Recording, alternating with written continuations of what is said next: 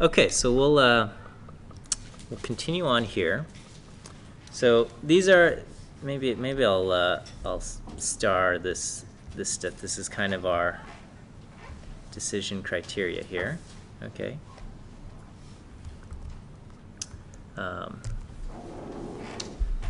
right. Let's talk about the implications of choosing a large or small alpha. I know this is not really a huge issue a lot of the time because we kind of default to using alpha equal to 5%. But there are arguments for, whether you should use a larger alpha or smaller alpha, and it really comes down to how often you are willing to be wrong and how and what kind of mistake is worse, okay? And so in hypothesis testing, there are two types of mistakes that are inherent to hypothesis testing. These are not mistakes that happen because you made a calculation error or something, but these are mistakes inherent to the idea of making conclusions from limited data, okay? Because you do not have all of the data, you will not make perfect decisions every single time, okay? And so there are two types of mistakes that can happen, and we have decided to name them type 1 error and type 2 error. So type 1 error is we mistakenly reject the null hypothesis. Okay, so this means the null hypothesis is actually true, but for whatever reason, our data leads us to conclude that we should reject the null hypothesis.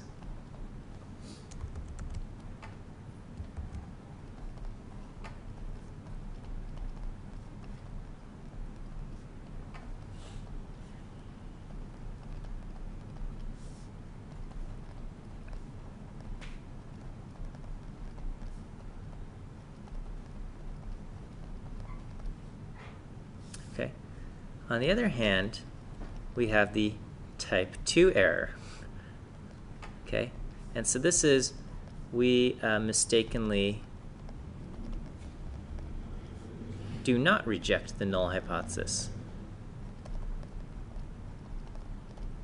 Okay, and so this means the null hypothesis is actually false. Okay, but either we don't have enough data or our data quote misleads us, okay? So, but we either do not have enough data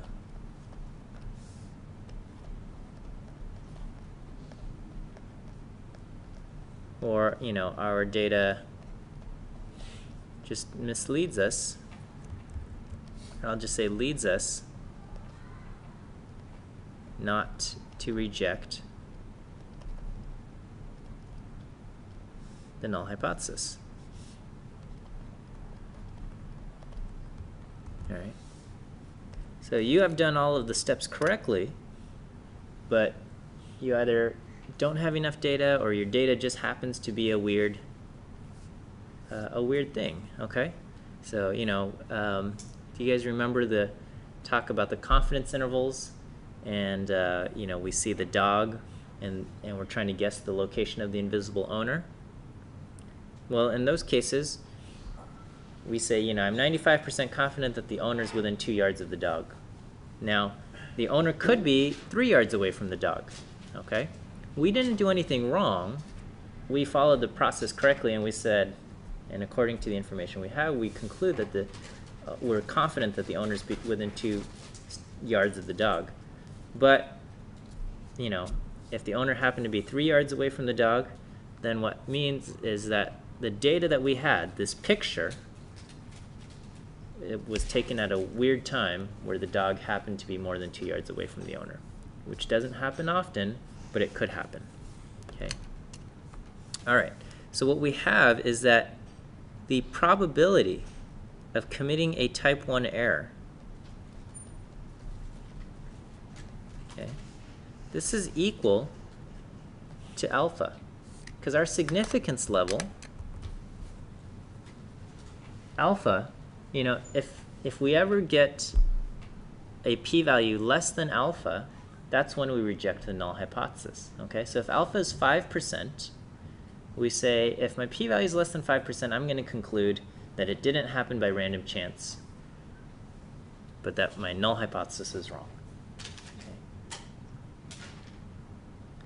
However, if alpha is 5% and I happen to get a p-value of 4%, okay, so if alpha is 5% and I happen to get a p-value of 4%, well, I would reject the null hypothesis. But it's also possible that the data I got was from random chance, and there's a 4% probability of getting the data from random chance. Okay, so in that case, we have, you know, the null hypothesis could be true, and we could be making a mistake here.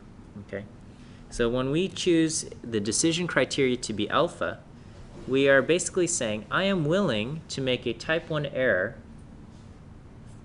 5% of the time, or type 1 error alpha of the time. Okay, so our choice of alpha reflects our willingness to make a type 1 error. Okay, so you might say, well, I don't want to make type 1 error. I should just pick a small alpha. Okay, well, on the other hand, if we choose to decrease alpha, okay, choosing to decrease alpha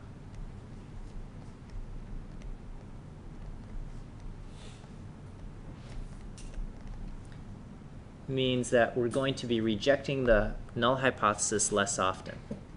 Okay, so that means if we're rejecting the null hypothesis less often, if we're choosing not to reject the null hypothesis very much, then we're going to make that mistake more often. So choosing to decrease alpha means we increase the probability of a type 2 error.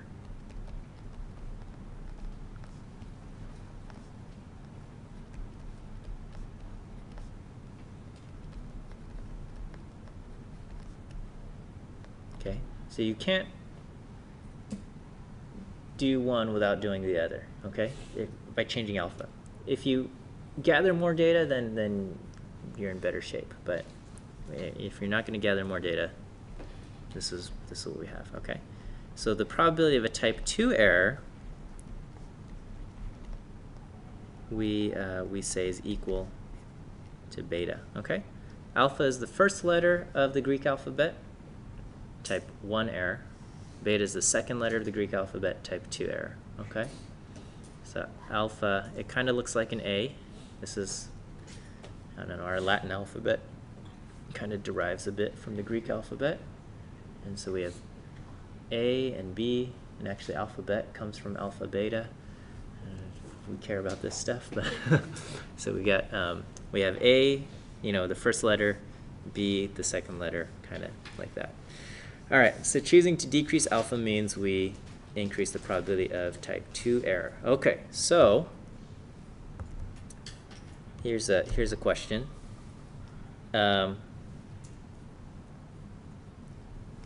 If type 1 error, well, okay, let's go back. So let me just describe two scenarios here. All right, so let's say we have a criminal case. All right, and we say if a defendant's put on trial, what do they say? The defendant is presumed innocent until proven guilty, right? This is how our justice system is set up. It's not supposed to be set up that way. It's supposed to be set up that way, right? So this is this is how it's supposed to be set up, okay? And, you know, there's always debates on whether, you know, I think this is the right way. This is the American way. So, you know, the null hypothesis is the defendant is innocent. And then the alternative is the defendant is guilty.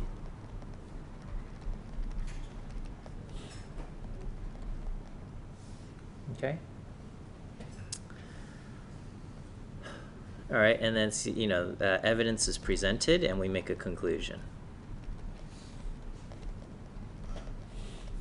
Or I say the jury makes a conclusion.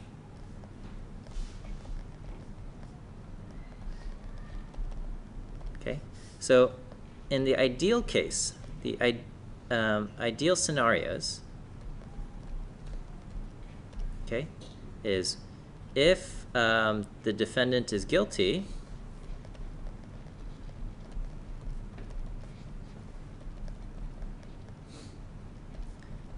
the jury concludes guilty.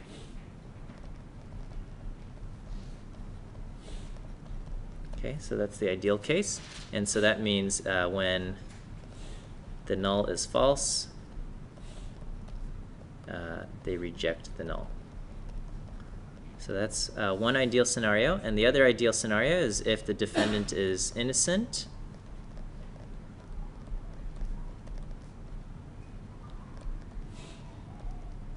the jury concludes not guilty.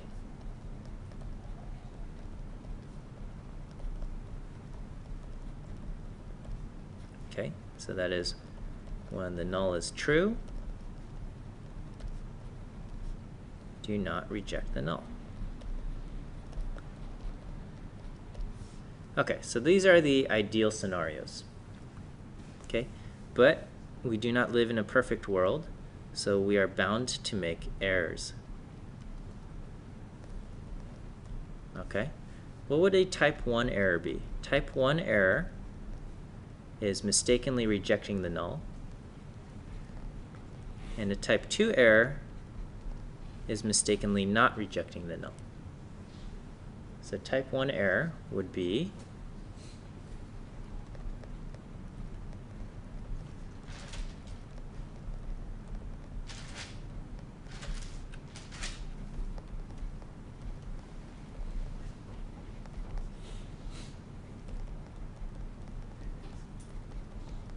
so what's a type 1 error?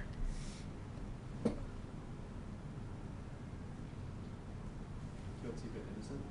Or guilty but jury says innocent? Or not guilty? So type 1 error is the null hypothesis is true, so meaning the defendant is innocent, but we choose to reject it. We're mistakenly rejecting the null. So the jury concludes guilty. Okay, so this means defendant is innocent,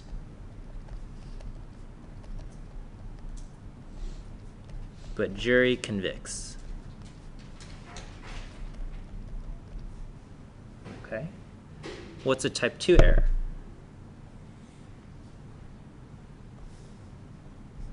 When it's false and you don't reject. Okay, so what does that mean in the case of our criminal case? That he's guilty, but they conclude he's not guilty. The defendant is guilty. It's interesting that you said he, but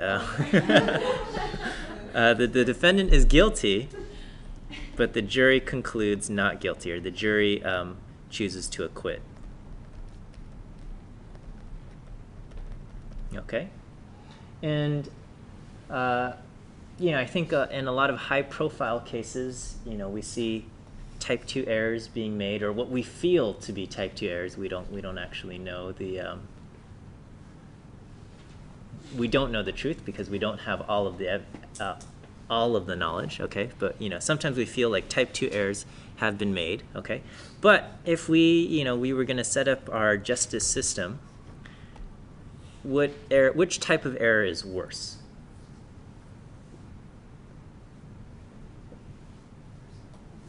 The first, right? I think, you know, I think it's worse to convict an innocent person, especially if you think of having like the death penalty or things like that, it'd be very bad if an innocent person is convicted or condemned, where we don't want either of these errors. We don't want either of these. But if we had to choose one over the other, I think we would say the type 1 error is worse than the type 2 error. Okay? And people might disagree on this point, but this is how our system is set up. Okay, so do we want to choose a large alpha or do we want to choose a small alpha?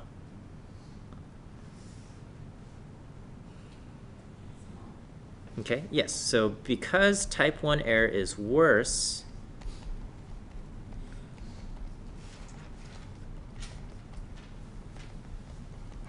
than type 2 error, okay, we choose a small alpha. Okay, and they say this in court. They don't say use a small alpha, but they say, what do they charge the jury with before they deliberate?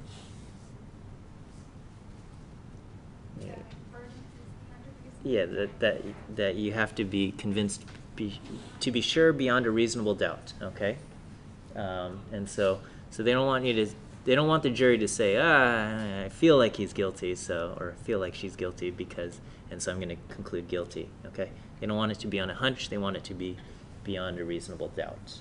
Okay, and so because of that, we're bound to make type 2 error more often. Okay, because the burden falls on the prosecution to convince the jury beyond a reasonable doubt. It's hard. Okay, type 2 error is going to happen more often. So and I think, I don't know if you guys listened to the Serial podcast season 1. Okay, I think it was a very compelling story because there's kind of this question of was it type 1 error? Did we make that mistake? Okay. What do you think? Well, I don't know.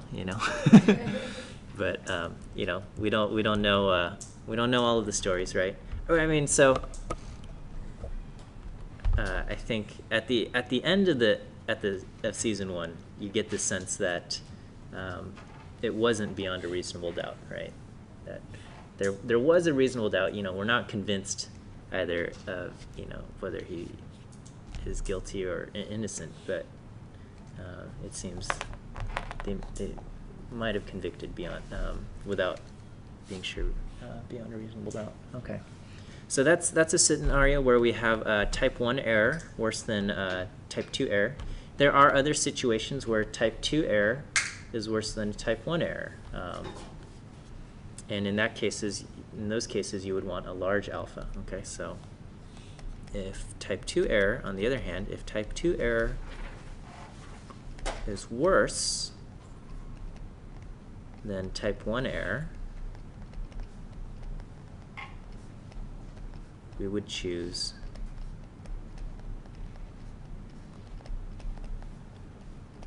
a large alpha. Okay. So if not rejecting the null has dire consequences, then you want a large alpha. Okay.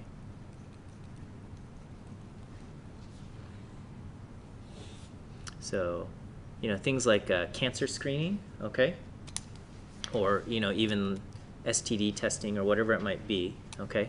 If when people kind of the first pass, like so if we're trying to detect cancers in people, the initial screening should be very kind of like quote sensitive. Okay, so if you're a woman, you're supposed to do a monthly breast exam, and it's like, you check for lumps or something, okay? Now, you could end up feeling a lump in your breast for one of many reasons, okay? But this is a very kind of a broad thing that says, hey, if anything is possibly wrong, go see a doctor, okay? Because not detecting cancer is far worse than having a false positive, okay? So if you feel a lump, you go to the doctor, then the doctor does more thorough exams and things like that, where they can be more certain of whether it is cancerous or not, okay? Biopsies, are a little bit more specific in determining whether cancer exists or not, and so that exists, okay? But so in that case, thinking that you are cancer-free when you in fact have cancer is a much worse scenario than thinking you might have cancer when you're cancer-free, okay? So in that case, you would choose a large alpha, and that's why they say, do a monthly breast exam, where if you feel anything strange, go see a doctor, and so that's like, anything could be possibly wrong, It's probably also why WebMD says cancer for every single thing, because they just want, if you're going to WebMD to check if something's wrong, they don't want people to think that they're healthy, just for the slight possible case that something could be wrong. Okay. Yes. Is it beta or alpha? Choose a large alpha. Yeah, we have choice over alpha. Okay, we don't really have choice over beta. Okay, so if type 2 error is worse than type 1 error, we would choose a large alpha. That's beta is a result of the truth and the alternative, and we don't actually have a whole lot of control over that. But as researchers, we do get to choose our choice of alpha. All right. So we've gone through some math. I have to go back and I have to talk about non-directional alternatives. Okay.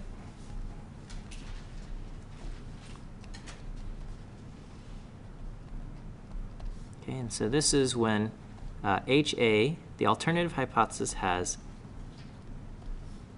a not equal to sign, okay? Or the questions say, do we have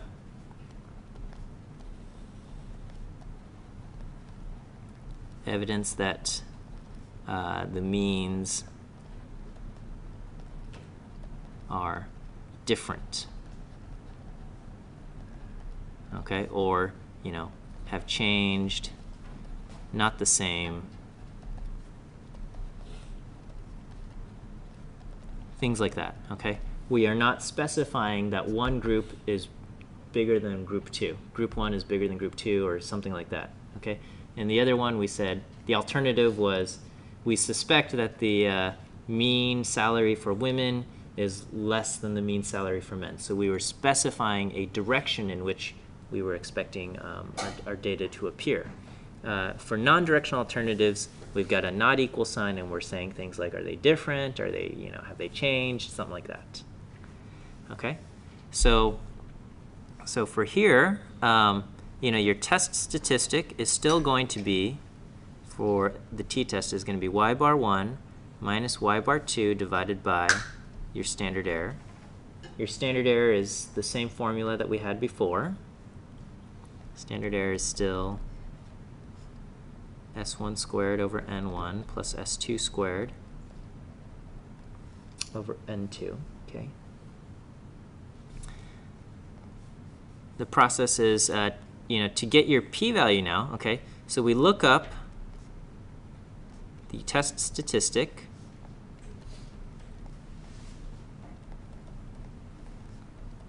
in the t-table.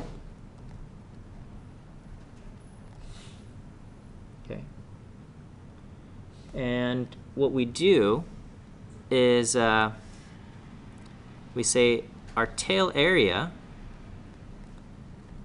is between the corresponding column headings.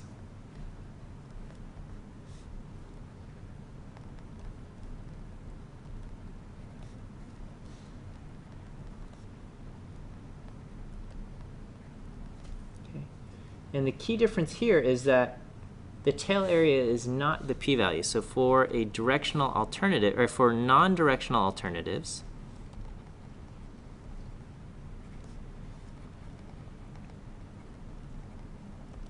okay, our p-value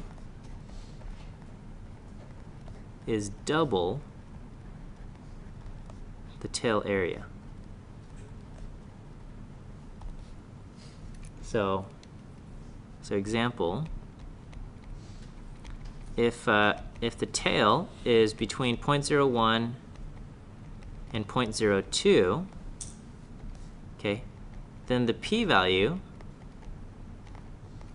is between,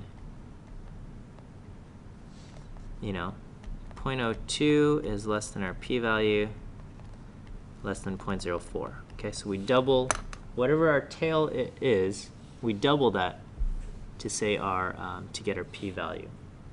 Okay. And then now that we have this p-value, we make our conclusion.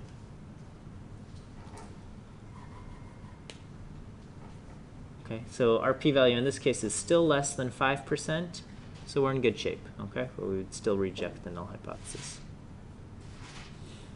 You know, unless your p-value was 2%, then you would not reject the null. Or I'm sorry, unless your alpha was 2% or something. Okay. Is this okay? So when you have a non-directional alternative, and the reason for this, okay, is that you know, in our previous example with the salaries, we said, you know, what's the probability that we end up getting, you know, 2 samples where the difference was $2,500, okay? So with the directional alternative, we were specifically asking, what's the probability that we get female salaries being $2,500 less than the male salaries? When it's non-directional, there are 2 possibilities. We want to know what's the probability that group 1 has 2,500 less than group 2, but also what's the possibility that group 1 has 2,500 or more than group 2. Okay, and so that takes into account both sides, both possibilities, because in this case, when we say are they different, a positive difference or a negative difference are both of interest to us. Whereas, you know, when it's directional, we were only interested in one of those differences. Okay, so let's. I'll give you guys an example problem to work through, and you can see, test if this makes sense. Okay, so I don't know. This is silly. Okay, do Tigons weigh different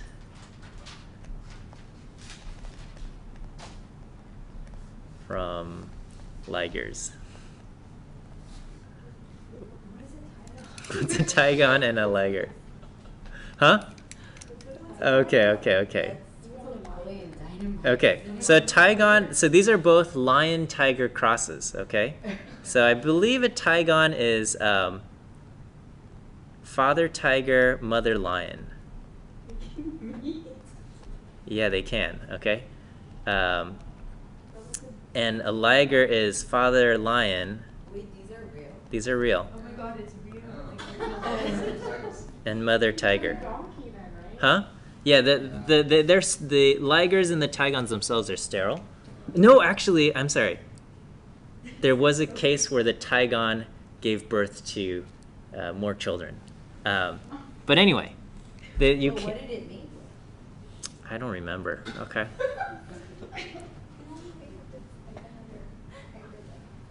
They're hybrid animals. Okay. So do Tigons weigh different from ligers? Okay. Well, now I'm expanding your mind. Go ahead and look it up on Wikipedia. Tigers and Really this big?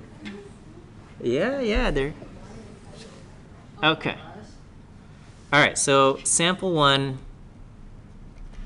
will be the Tigons. Sample 2 will be the ligers. Now, I guess in reality, there are just not that many Tigons and Ligers that exist. They've almost all been bred in captivity because they just live in different parts of the world. You don't. So, is it crazy? I mean, they're like humongous. Well, the Ligers are, okay? All right, so we're gonna pretend like we have data on this. So let's say we've managed to obtain 10 random Ligers, which I don't even think 10 Ligers exist in the world, but and I'm completely making up numbers here, okay? I have no idea.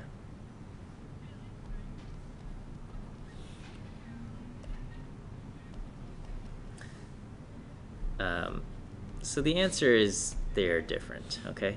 And the reason why, okay, so Tigons don't get big.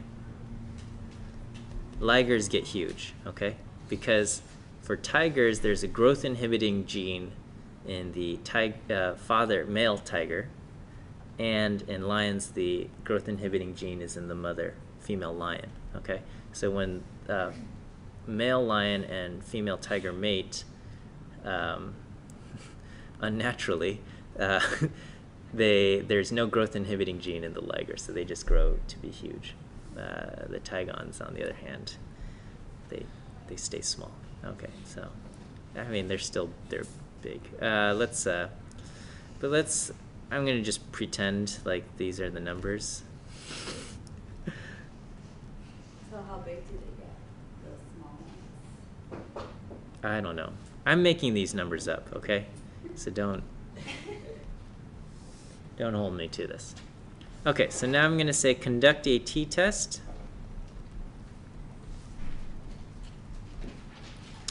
with alpha equal to 5%.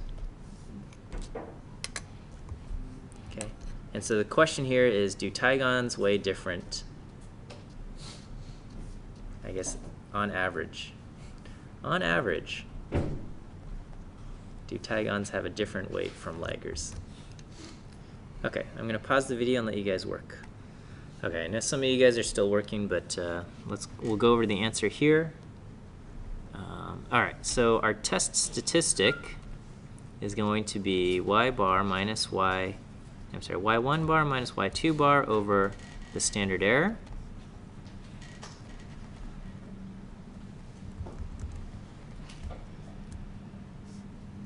And our standard error is the square root of 105 squared over 10 plus 120 squared over 10.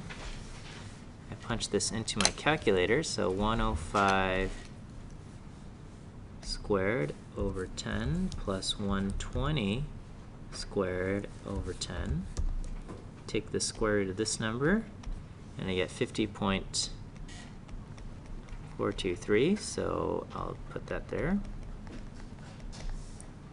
You can do 605 minus 960 divided by this quantity, and I get negative 7.04. Okay, we're going to have degrees of freedom equal to n1 plus n2 minus 2, so I have 18 degrees of freedom. I'm going to look up the value 7.04. Okay, so we just ignore the negative. We go up here. So 18 degrees of freedom. We're looking for 7.04.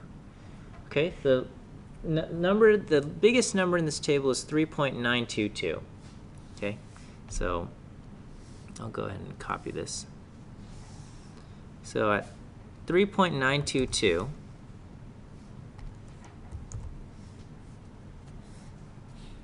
all I can say is that 7.04 is more extreme. So if I had to put something, 7.04 is goes beyond here. Okay. So if I look at the column heading, that's 0.0005. Okay. So this corresponds to a tail of 0.0005.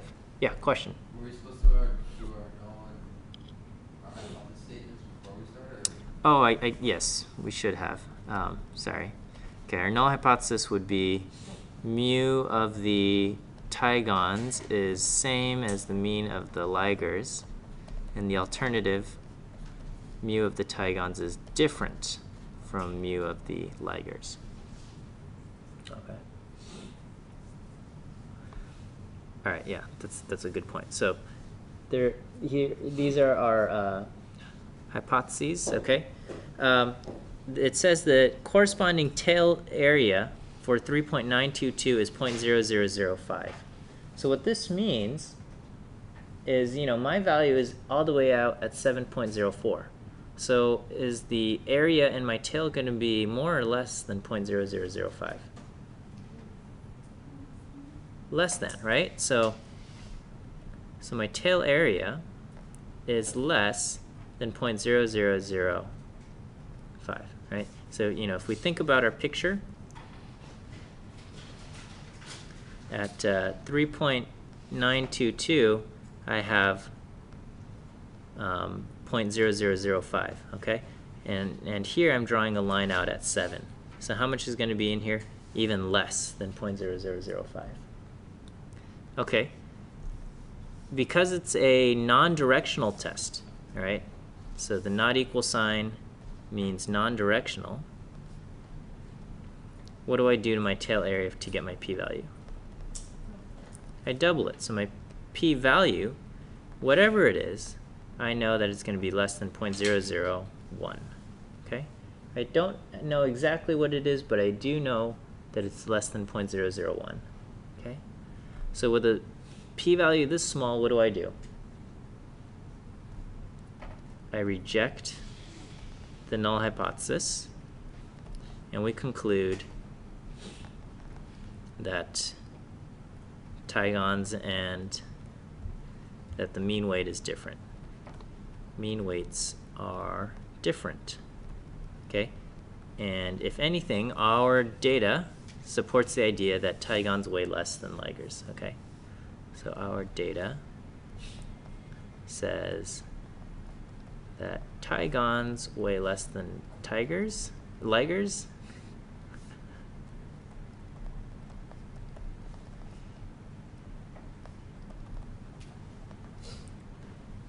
Tygons weigh less than Ligers. We reject the null hypothesis, right? Okay, question? So if our T statistic is ever like completely off our T chart on Yeah. either end, Yeah. just pick the most extreme one and Yeah. go off of that. Yeah, so if your test statistic is bigger than the rightmost value, then that means your tail area is less than the rightmost value. So it's going to be less than 0.0005. If your test statistic is smaller than the leftmost value, okay, then that means your resulting tail area is going to be greater than whatever the leftmost value is. I think 20% or something like that. Okay, because that means the test statistic is even closer to 0, even closer to kind of the center than what the table shows. Okay. What did you write after mean? Conclude the mean. Mean weights Oh, are okay. different, yeah. We conclude that the mean weights are different. That's what I wrote here. Okay. Is this okay? All right. We are going to touch one little section in Chapter 8. So Chapter 8 is all about paired data. Okay. And for now, I'm skipping Chapter 7, Section 10. I'll cover that next week. Okay? Chapter 7, Section 10, I'll cover that next week. Chapter 8, paired data. Here, so in our previous examples, we assumed that our two samples were independent. So in Chapter 7, we were dealing with Ligers and Tygons. Our selection of the Liger specimens were different, were independent of the selection of Tygons, okay? We have two samples, our selection of women to observe their salaries and our selection of men to observe their salaries. Those selections were made independently, okay? In Chapter 8, the samples in the specimens in Sample 1 are linked to the specimens in Sample 2, okay? The observations in Sample 1 are linked to the observations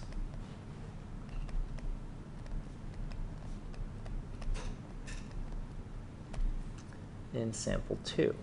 Okay? So common scenarios are before and afters. Okay? If we take measurements before something and measurements after something,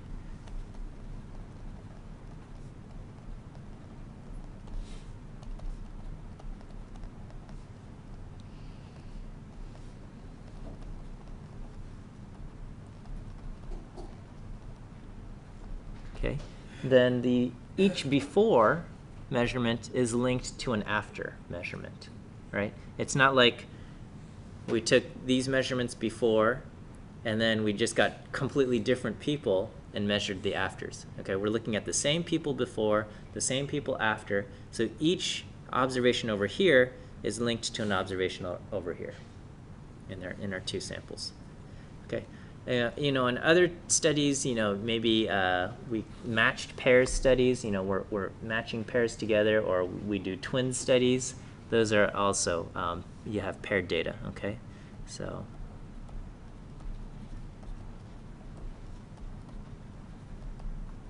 your twin studies, etc. We don't really do, I mean, it's hard to conduct twin studies all that often, but okay. So here's a silly example. Okay. What are Matched matched pairs? pairs. You know, we get volunteers to participate in our study, and we match.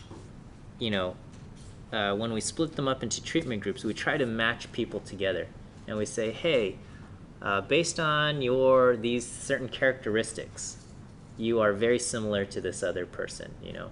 Both of you exercise this much amount. You know, you'd probably fill out a survey to participate, and then they try to match you with someone who is very similar to you in the other group. And then, you know, when they do the experiment, one of you gets the treatment and the other gets the placebo, and then they're trying to see, you know, does a difference develop between these two people who've been matched for similarity? Okay, so that's a matched pair study. Something like that, okay? It's kind of hard to pull off because everyone's different, right? So there's so many individuals. There's so many, yeah. So you have to, you're trying to match people. You can't say like, okay, we're gonna match people based on eye color and hair color and, you know, how many teeth they have and stuff like that, you know. You try to figure out characteristics that are relevant to the study. So if you're trying to match, like if the study's on, does something work on blood pressure, you'd probably try to match on diet, try to match on whatever, you know. So relevant questions will be like, are you vegetarian, and do you exercise, and do you have a history of high blood pressure in your family? You know, they try to match you on stuff like that are relevant, that shouldn't, and you know, race is always kind of this mysterious thing that we don't fully understand, so they probably try to match you with someone of a similar race, but they're not going to say like, oh, your eye colors are different, so you can't be matched or something like that. Who knows? Okay. Okay, so here's a silly example. Let's say there's you know, a weight loss pill is being marketed. Okay.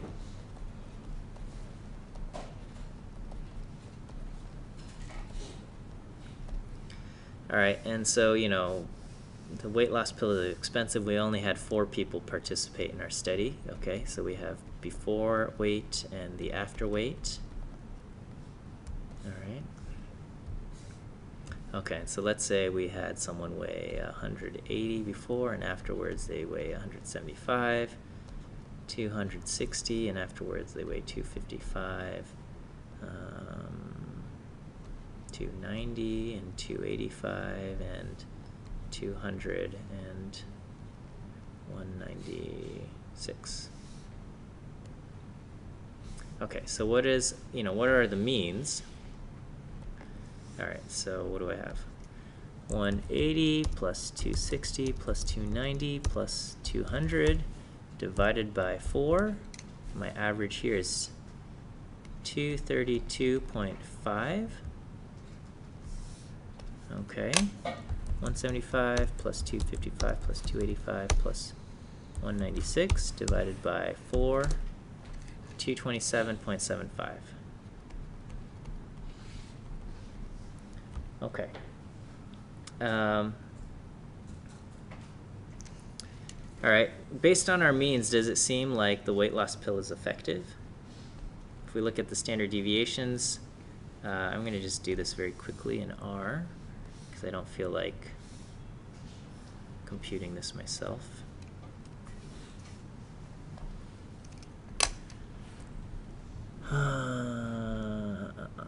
Okay. 180, 260, 290, 200. Oops. So I got a standard deviation of 51.23. And then over here,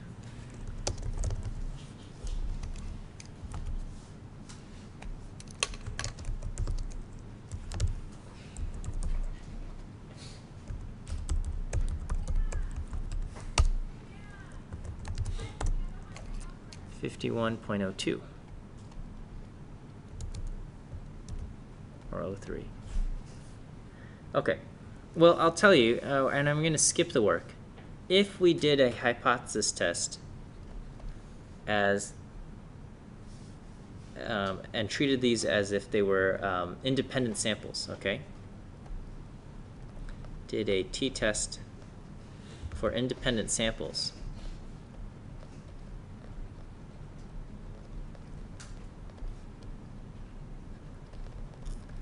It would conclude not to reject the null hypothesis. You can check for yourself, but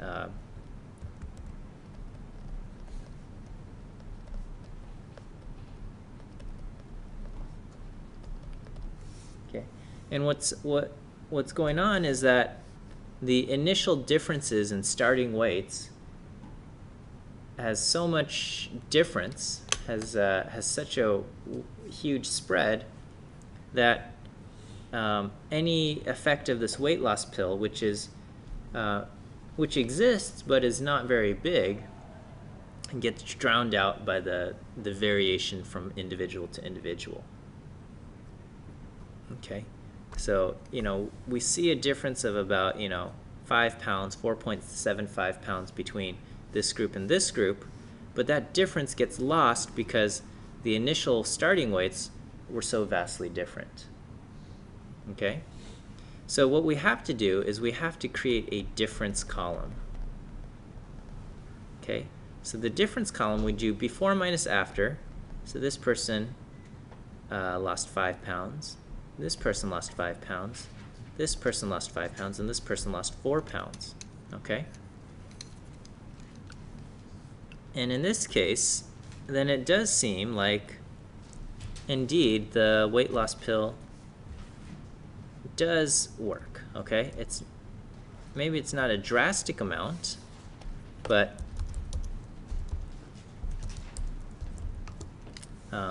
it seems to be consistent in its results.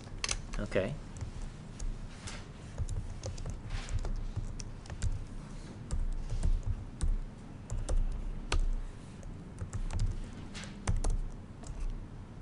So the standard deviation of this group is 0.5. Okay. So when we do a t-test for paired data, okay,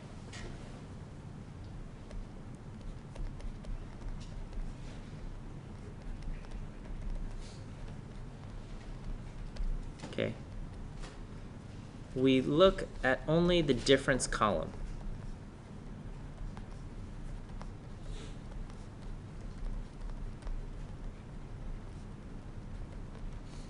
So we have to calculate the difference column. If we have a before and after situation, we have to calculate the difference column, and we look only at that column. So once this difference column has been calculated, we just look at this.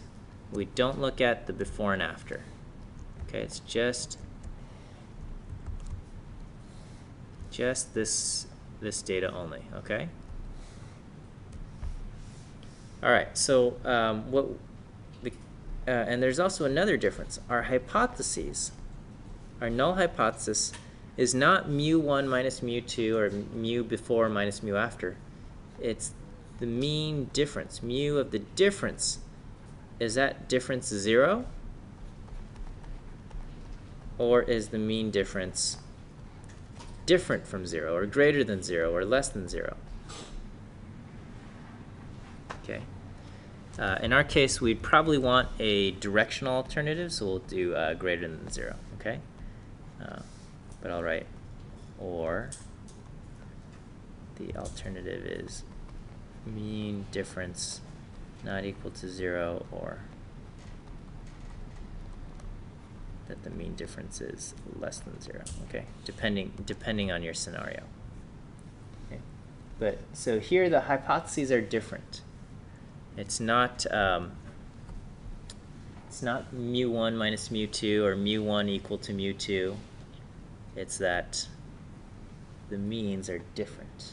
The difference column, is that mean 0 or something other than 0? Okay, so what I'm going to do is I'm going to just copy our difference column, because this is the only one that matters now.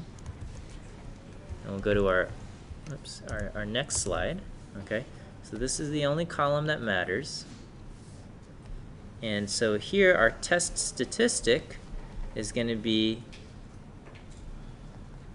d bar, the average difference, divided by our standard error. Okay, and the standard error is the standard deviation of our difference column divided by the square root of n. Okay, so in our case, our standard error is 0.5 divided by the square root of 4. So this ends up being 0.25.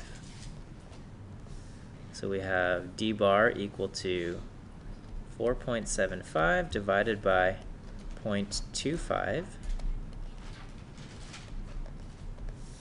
So we end up getting this very large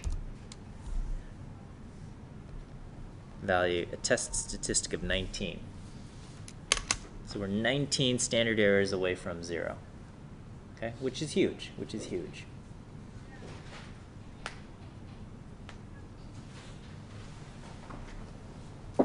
Okay, so if we look this up,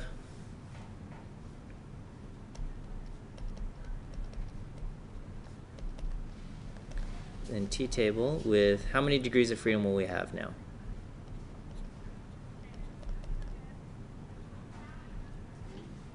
N minus 1, right?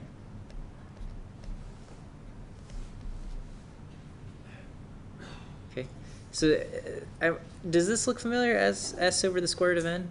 That should look familiar because it's coming from confidence intervals when we had just one sample. You guys remember that? Y bar plus or minus the confidence interval, s over the square root of n. So it's related to that. So it's different here. So we have this, and what we get is the tail area is going to be less than 0.0005. Okay.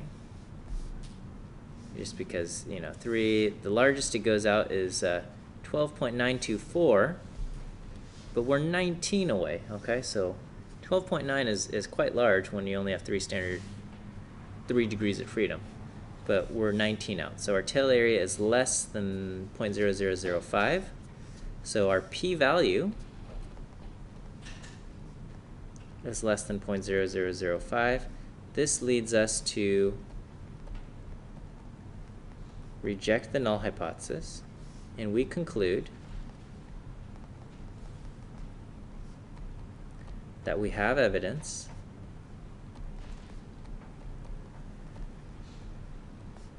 that the average difference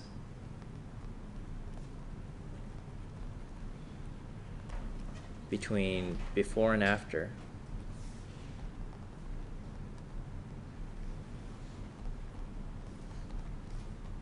is greater than 0.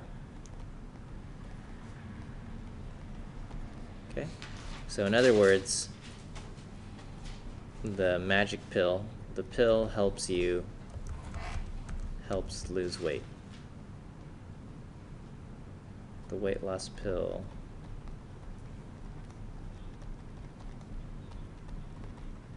helps lose weight. Okay. Maybe not drastic, but it is a significant amount. Okay? Statistically significant. It's a non-zero amount, I should say.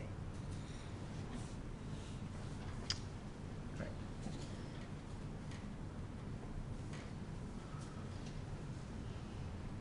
Are we feeling okay with this? All right, I got one last one last part. Yes. Yes. So we did a t-test for independent Uh-huh. samples. We can reject them or we can't? Well, okay, so well, that's doing it the wrong way. I'll tell you that, okay? Right. And what would happen is if you did it that way, you would come to the wrong conclusion that you should not reject the null hypothesis.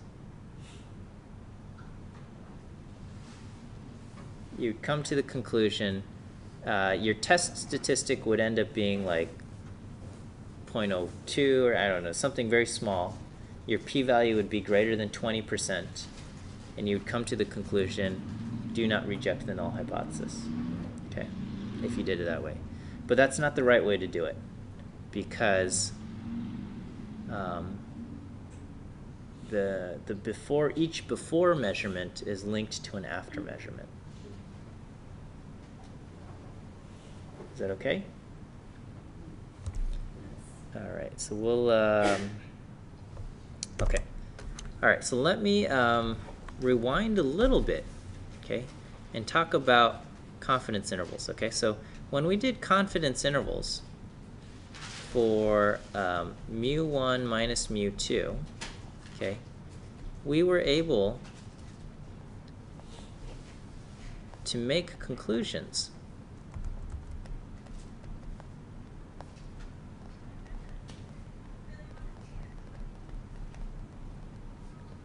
like we have evidence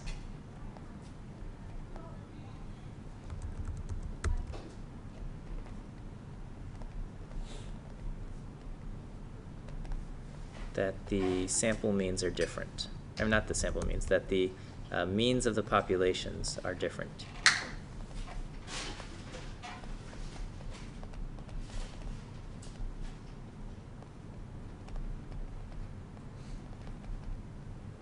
Okay, you guys remember this?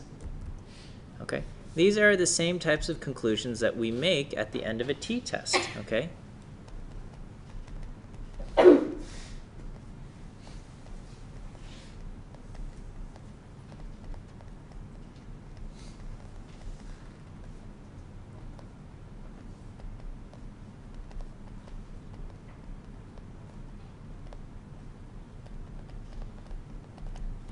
And in fact, the confidence interval and the t-test are very closely related. Okay?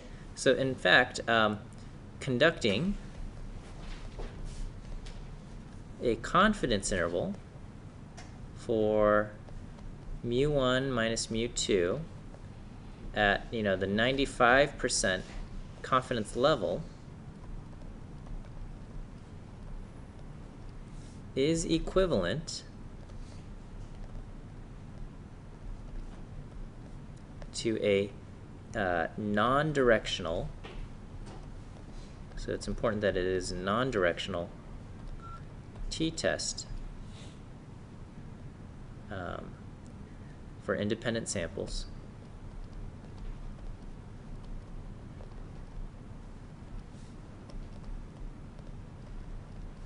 using alpha equal to 0.05. Okay, and likewise, a 90% confidence level is equivalent to doing a non-directional t-test for independent samples with alpha equal to 10%. Okay, so 90% CI goes with t-test with alpha equal to 0.1 and 99% confidence interval goes with a t-test with alpha equal to 0.01. Okay. Again, these are all non-directional t-tests for independent samples. Okay. So it no longer works when you're talking about directional t-tests and stuff like that. Okay, so what does this mean? All right. Well, let's see.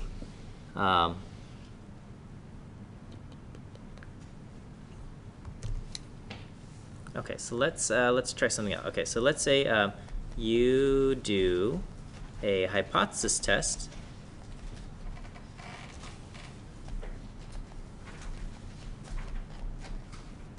Okay. You use alpha equal to 0.05. Okay. Your conclusion is not to reject the null hypothesis.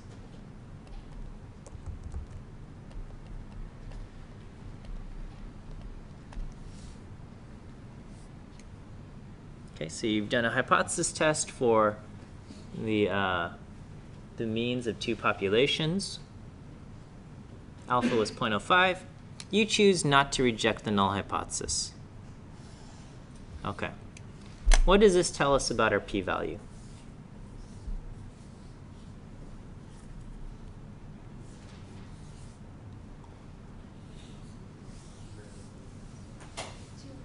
Huh?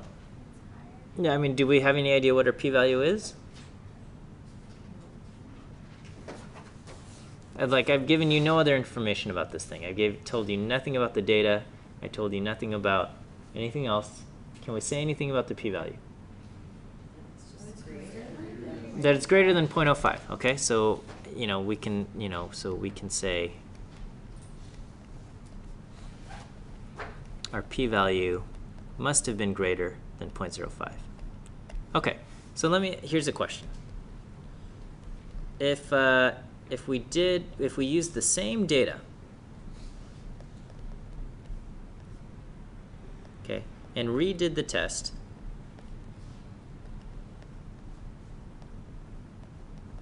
okay, this time alpha is equal to 0.01, what would happen? What conclusion would we make?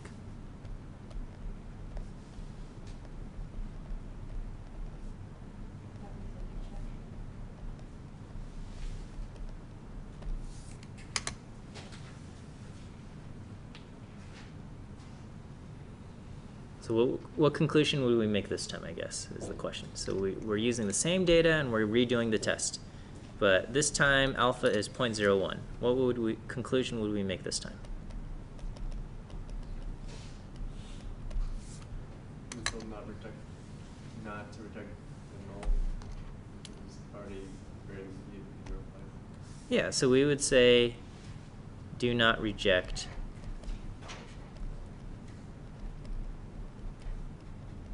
the null hypothesis. Does that make sense? Okay, because from before we know, we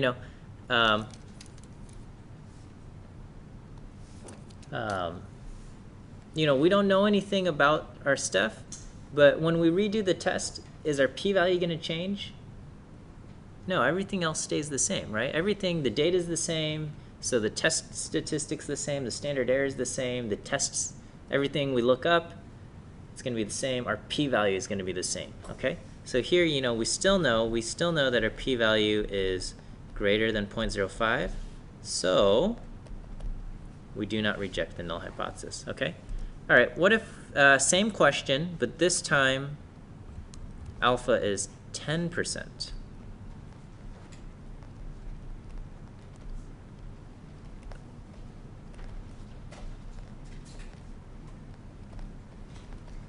Okay, what conclusion do we make?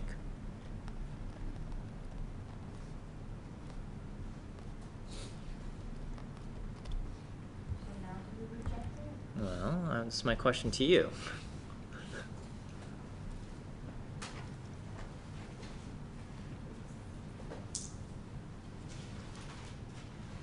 You don't know. Yeah, this time we don't know, okay? We cannot answer.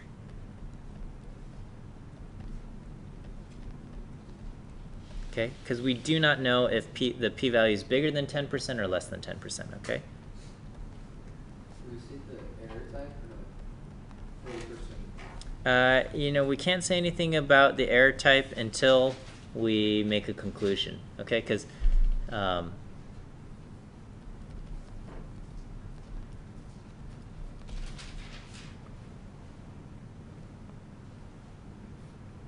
okay. Is this okay? All right. Same data.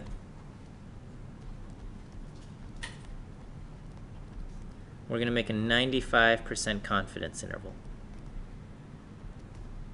What can we say about this confidence interval?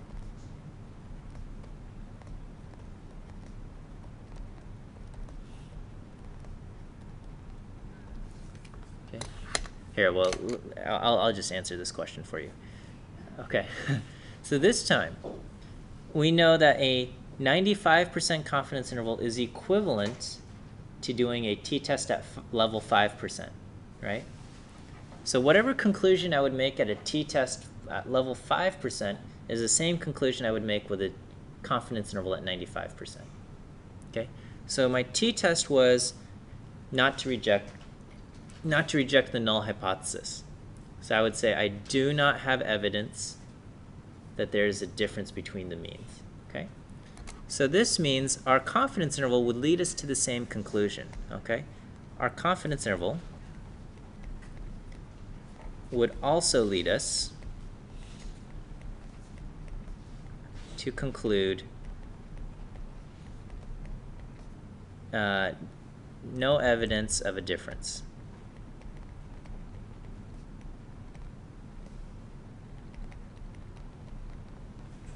Okay? Just like the t-test.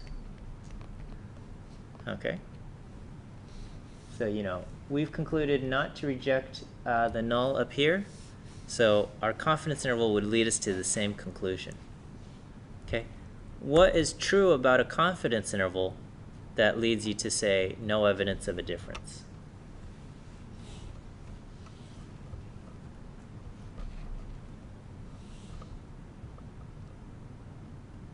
Would not lead or So if a confidence interval has led you to the conclusion that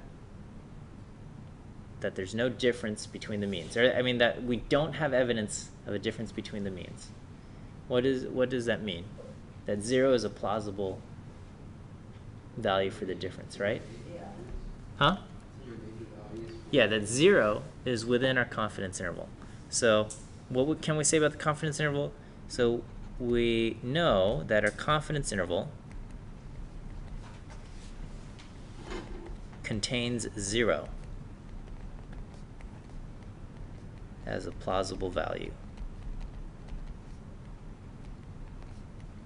for the difference.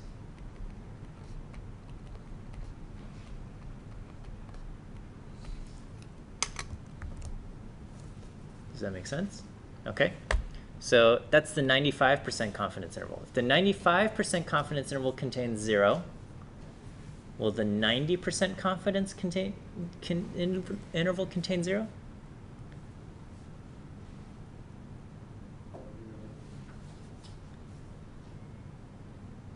Okay, so think about it. What's the relationship between a 90% confidence interval and a 95% confidence interval?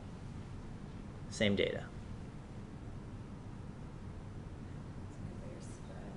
So if this is the 95% confidence interval, the 90% confidence interval is just wider, right? So if this contains 0, will this contain 0? Yes. Yes. So the 90% confidence interval will contain 0. Okay? On the other hand, if 95% contains 0 and I shrink it, will the shrinking interval contain 0? Maybe, maybe not. We don't know. Okay?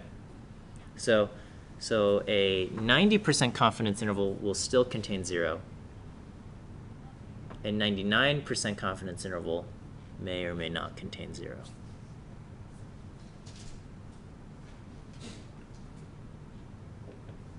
No, I'm sorry. I got that wrong. Blah. Everything I said was just backwards. I'm sorry. 90% confidence interval is more narrow than the 95%. I don't know what I'm thinking. I'm not thinking. Okay, sorry. So the 95% confidence interval is this. The 90% confidence interval is more narrow. I apologize, okay? So if this contains 0, and I shrink it down to 90%, it may or may not contain 0. I'm sorry, okay? And if this contains 0, 95% contains 0, and I go to 99%, and I make it wider, then that will definitely still contain 0. I'm sorry. Let me write that down just so just so I don't have further confuse you, right? So the 95% CI contains 0. Okay. 99% CI is wider than 95% CI. So it will definitely contain 0 also.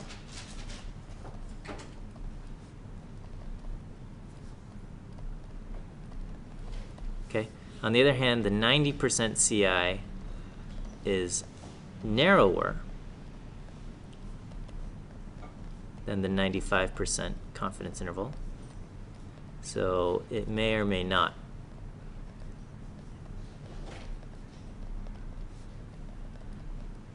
contain 0.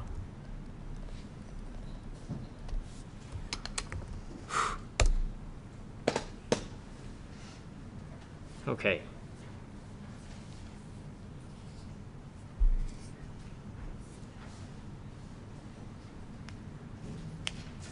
Feel okay about this?